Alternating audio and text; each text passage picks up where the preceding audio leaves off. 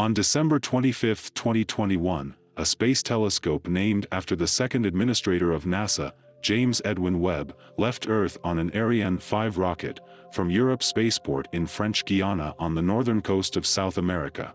On the 24th of January 2022, it arrived at its destination, 1.5 million kilometers away from Earth, into the second Sun-Earth Lagrange point, one of the 5 places where a small object can orbit the Sun along with the Earth.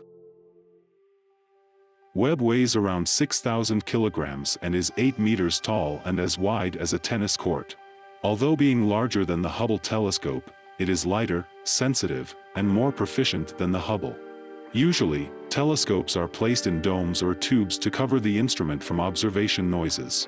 But Webb is open to space to keep it at an optimal cold temperature. This open design has to be folded before fitting inside the rocket, then to be unfolded in space while arriving at its destination. This is the first time NASA has attempted a complex sequence of unfolding in space. Unlike the Hubble telescope, Webb is not designed to be serviced since its mission location is beyond the Moon. So every critical system in Webb contains a copy, to ensure the mission will be carried out safely and correctly.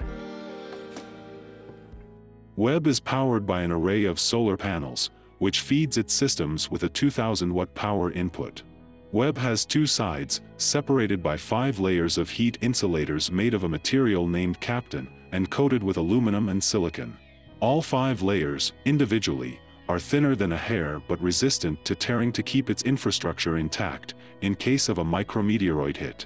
2 sides have opposing temperatures: a freezing cold side and a boiling hot side. The hot side is exposed to a temperature closer to the boiling point of water, while the cold side is cool enough to freeze air.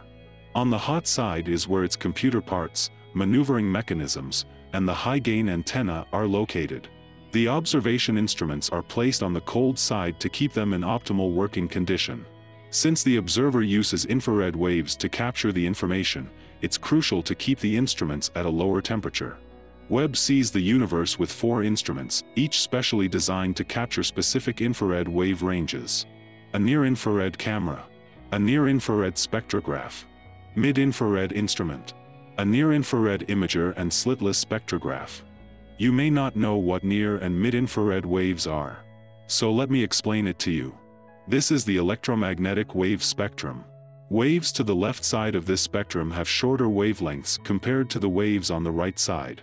The infrared wave range starts right next to the visible red light wave, which has the longest wavelength of all visible light. So by taking red light waves as a starting position, infrared waves are categorized as near, mid, and long. Waves near the red light are called near-infrared. You get the rest. Now, back to the topic. The near-infrared camera is the primary camera of Webb and captures near-infrared waves. This camera is mainly used to observe exoplanets, planets that are out of solar systems, young stars in our galaxy, and distant objects in our solar system, like the Kuiper Belt. Also to capture the light emitted from the earliest galaxies in forming. This camera is equipped with coronagraph and time series imaging capabilities. A coronagraph is a device used to block the glare of bright objects, to allow the clear observation of its surrounding objects, like planets orbiting stars. A distant star is orbited by 2 planets. One looks similar to the Earth, the other is a gas giant. When viewed from a distance, the 2 planets disappear into the glare of their sun. How could we ever find these planets all the way from the Earth? By using a space telescope with a coronagraph to separate starlight from planet light. As the star's light passes through the telescope's large mirrors, it picks up small distortions. Diffraction adds concentric rings to the image we see. To reveal the planets, first a coronagraph uses a mask to block much of the star's light and redirect the remaining light to the outer edges. A washer-shaped device can now block most of the rest of the star's light.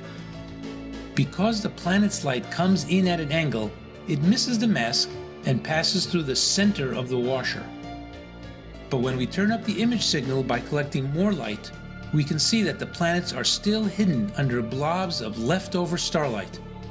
To remove these blobs, the coronagraph has a special deformable mirror that can change shape by using hundreds of tiny pistons. This can correct distortions in the light beam. As the mirror deforms, the blobs of light as seen in the monitor slowly begin disappearing, finally revealing the brighter of the two planets. Afterwards, the fainter planet also comes into view. We can now see objects more than 1 billion times fainter than the star.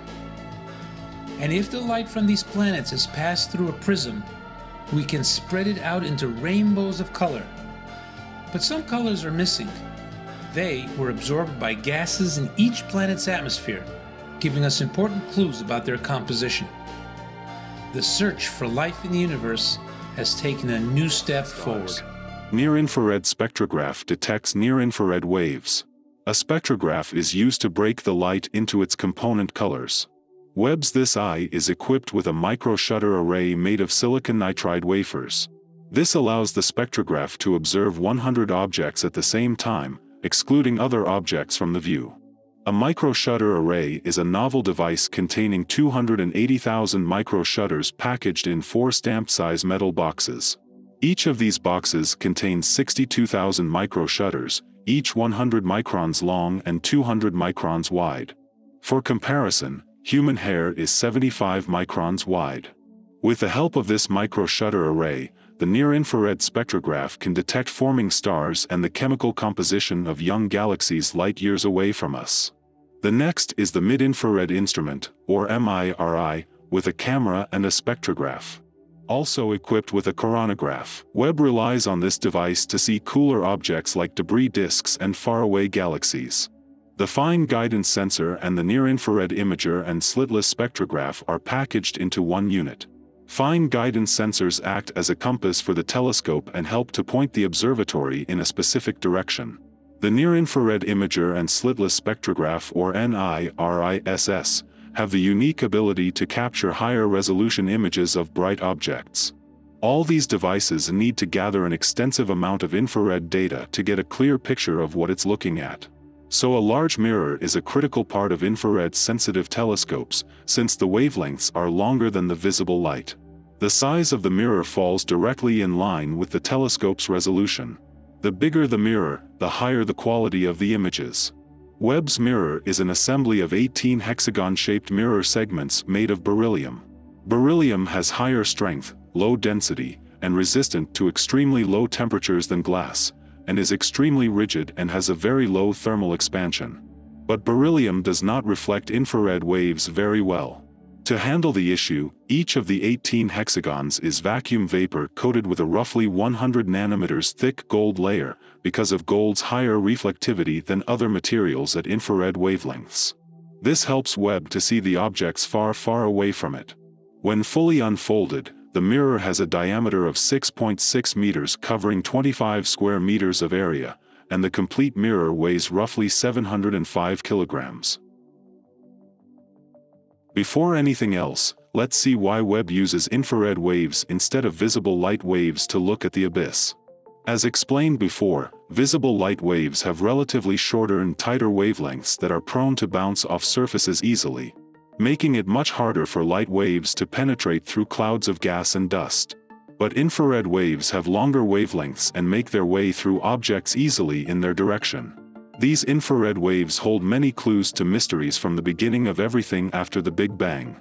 This quality of infrared waves allows Webb to see the objects behind nebulas and dusty clouds. But why are there infrared waves in space? Let me explain something to clear that up. 13.8 billion years ago, our universe was created with the Big Bang. Since then, the universe kept expanding its size with time. This expansion caused the light waves to stretch and transform into infrared waves with longer wavelengths. This process is known as the cosmological redshift. This is the reason there are infrared waves in space. The Webb telescope is specially designed to observe these waves, which come from distant objects billions of light-years away, even before the beginning of the Earth. Light takes time to travel through space, leaving a delay between the event and when we see it. Our moon is 390,000 kilometers away from us and light travels 300,000 kilometers per second. When we look above at the sky, we see the moon as it was 1.3 seconds ago. If we can see Neptune with our eyes like the moon, we see Neptune as it was 4 hours ago. Because Neptune is 4 light hours away from us. If we were to live in the Virgo galaxy cluster, and had a telescope powerful enough to see the Earth, we could see the dinosaurs that lived on Earth 60 million years ago. Because the light takes 60 million years to reach the Virgo cluster from the Earth.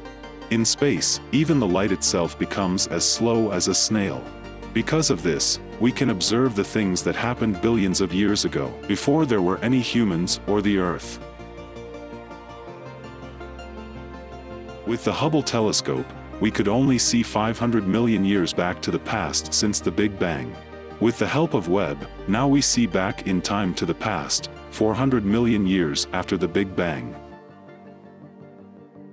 Webb has 4 imaging modes allowing it to capture highly detailed data of the space. Its standard imaging is equivalent to basic digital photography. Coronagraphic imaging mode allows it to capture faint objects near bright objects. Aperture mask interferometry mode can filter out objects and focus on particular objects. Time series imaging involves capturing a series of images as the burst mode of a regular camera to track the motion of objects. The mission just started, and it's already unraveling some of the mysteries we couldn't figure out with the Hubble telescope, and the hidden details of what we have already seen.